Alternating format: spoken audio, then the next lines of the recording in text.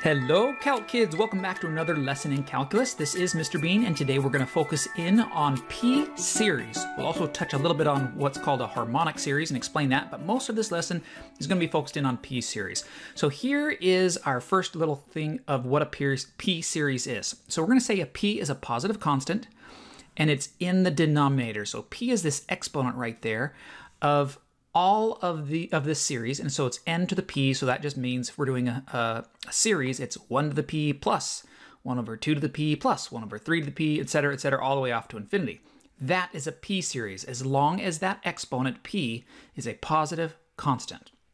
Now, how do we know if it's converging or diverging? If the value of p is larger than 1, it's going to converge. So if this p is larger than 1, it's converging. The series is going to diverge if the value of p is in between 0 and 1. Now, why 0? Because if it was less than 0, it would be negative, and then that would not be a p-series anymore, because it would not be 1 over. If you had a negative there, it would jump up to the top. All right, so if the p-value is in between 0 and 1, that exponent, then it is diverging. If it's larger than 1, it's converging. And we got to make sure we get this straight, because that's different than stuff we've seen before, like with geometric series. It's a little different. So we've got to tie this into, well, I'll tell you how I think about it. And that is just, if I see that this number 1 is large, like if we say it's bigger and bigger and bigger than 1, like 500, 1 to the 500, 2 to the 500, 3 to the 500, and so forth, that's basically just going to become 1 over infinity. So that whole thing is 0. And so it helps me to remember that, and that helps me to know that it's converging. Hopefully that made sense what I just said. But if that didn't, just remember p is larger than 1. Okay, so now what is a harmonic series? A harmonic series is a special type of p-series in which the exponent of n right here is just the number 1. It's just a little tiny 1 that we don't have to write in there because it's understood that that's what it is. So it's 1 plus 1/2 plus 1/3. Now a harmonic series diverges. We can write that down here if you want to make sure you know that. A harmonic series diverges.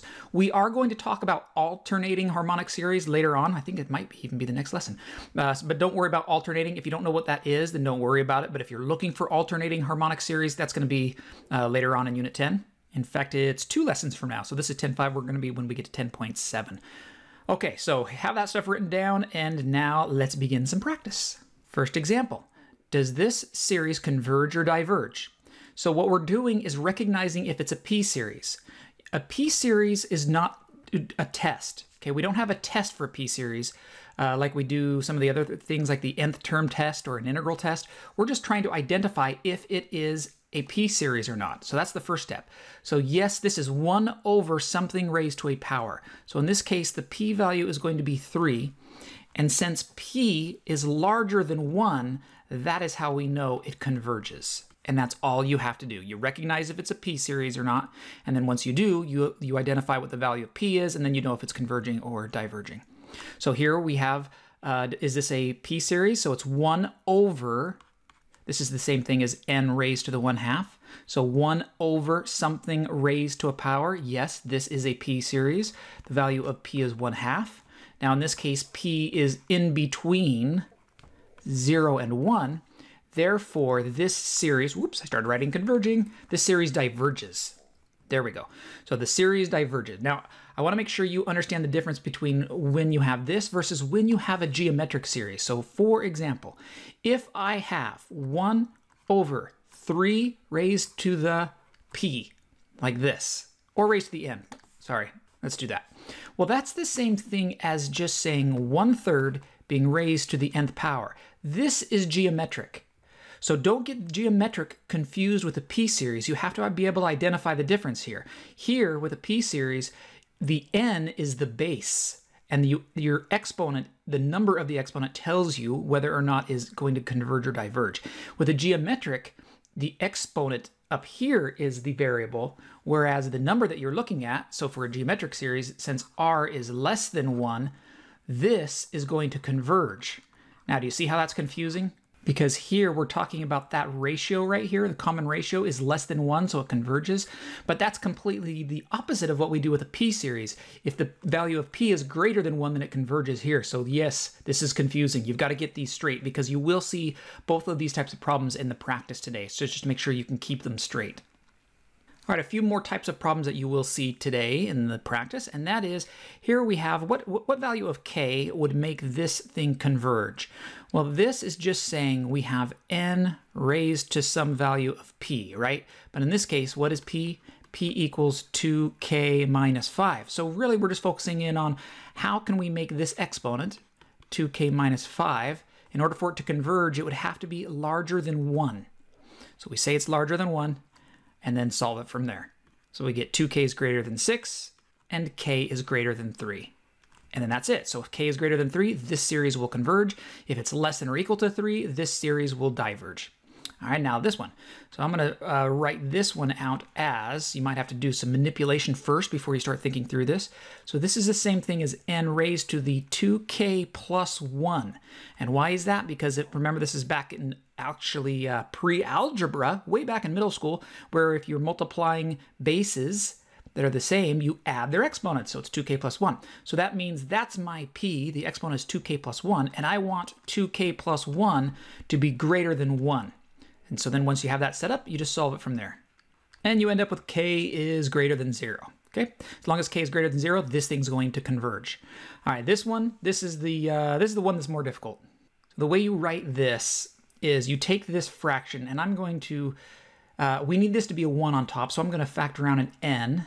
So I have a 1 on top, so it's n over, and then I'm also going to take an n out of here.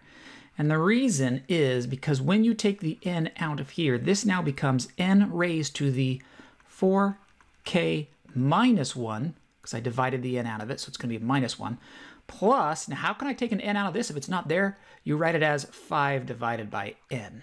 All right, now this looks weird, but what's going to happen is this whole thing is basically just going to be gone. We don't have to worry about that. It's just 1. And then as you go to infinity, this little fraction right here is going to be 5 over super large number. You can kind of just ignore this, and you're just focused now in on the 4k minus 1. That is the p. And so that's how you do these weird ones. You say that that has to be greater than 1, and then you solve it from there. So k would have to be greater than 1/2. So again, this one's pretty tricky. If you see something like this where you have this n raised to the something plus another number, factor out the n and you'll end up with something like this denominator. And then from there, you should be able to just see it's just that exponent there that you have to set greater than 1 in order to make it converge. Okay, so that is everything. I just wanted to review real quick with you. This is a fast lesson. Let's review the things that you now need to be recognizing. So we just covered p-series today. We didn't really do much at all with harmonic. It was just recognizing harmonic is a special type of p-series where it's n to the first power, 1 over n to the first power. That's harmonic. So let's talk about these real quick and remind ourselves. You're now starting to try to recognize geometric, nth term test for divergence, and the integral test, and what these things mean. So just remember, this is from our notes earlier this unit. Geometric infinite series. How do we know if it's converging? It's whether the ratio, remember you have some ratio being raised to a power, n, it's right there, that r raised to n. If r is larger than 1, it's diverging. If that absolute value of r is less than 1, it's going to converge. And then what is it converging to? You can do this, where you have the first term over 1 minus the r common ratio. Okay, so that's just a quick review to remind us.